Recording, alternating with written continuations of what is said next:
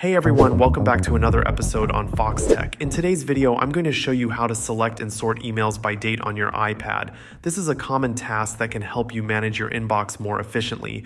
There are some limitations, or let's say workarounds for this, but it's all possible and doable. So let's begin with it right now.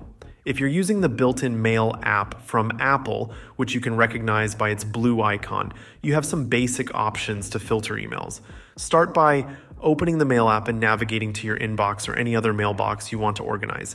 At the bottom of the screen, you'll find a small filter icon. Tapping this icon allows you to apply different filters to your emails. One useful filter related to time is the Mail Only Sent Today option. This can help you quickly view all emails received on the current day.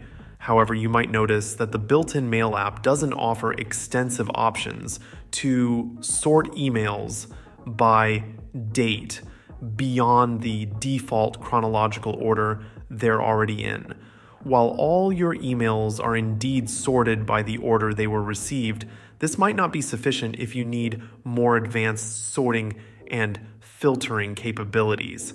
If sorting emails by specific date ranges is crucial for you, I recommend using the Gmail app, which you can download from the App Store.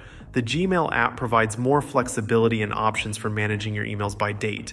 Once you have the Gmail app installed and set up with your account, open the app and tap on the search icon at the top.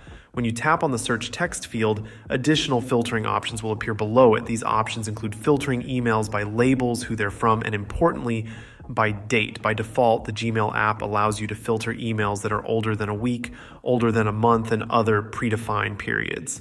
But for more precise control, you can select a custom date range.